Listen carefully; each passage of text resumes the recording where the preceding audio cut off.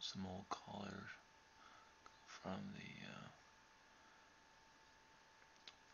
weight bench that I got off of Craigslist. The old collars I put on the inside of my dumbbells.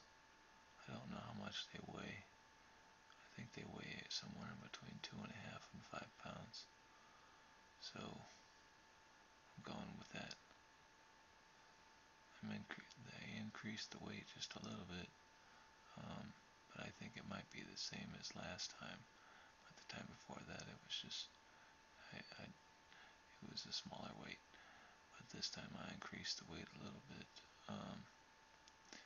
And what I'm trying to do is I'm trying to get good workout of my trap muscles, or the muscles in between your head and your shoulder.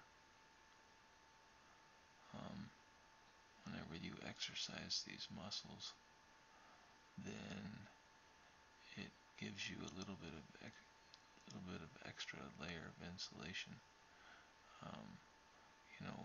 In the cold,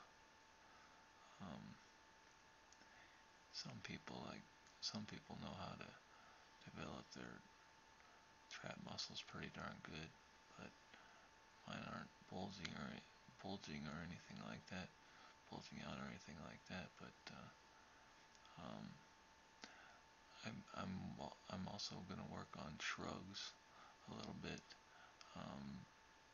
but and shrugs are supposed to be good for your trap also.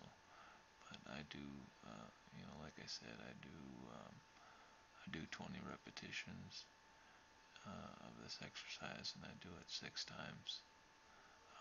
Just at the last repetition, I wanted to see how long I could hold it